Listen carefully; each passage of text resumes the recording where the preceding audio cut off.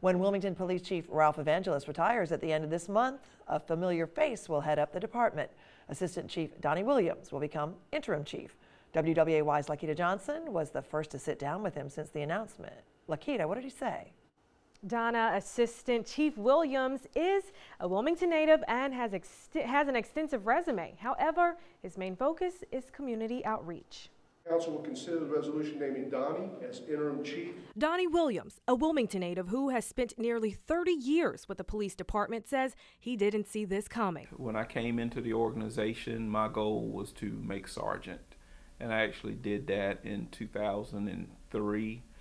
And I took lieutenant's test, and I took the captain's test, and after captain, I just figured, hey, maybe I'll retire as a captain, and then things started to move again. Williams started at the PD in 1989 as a summer youth intern, then a police cadet before he was sworn in as a Wilmington police officer in 1992. Now I've been selected to be the interim chief. Williams says since the announcement, he's received love and support from the community. Phone calls, text messages, I've received emails.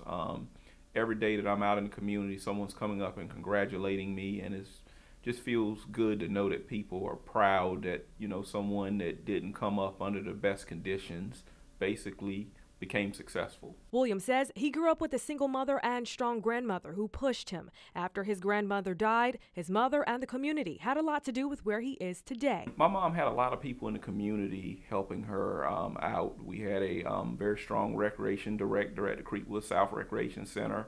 There were Wilmington police officers that I encountered at a young age. There was actually 3 of them.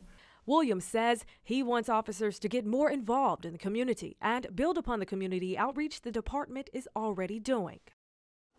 Police Chief Donnie Williams also started Cop Camp, which connects cops with rising 5th graders. Randy and Donna.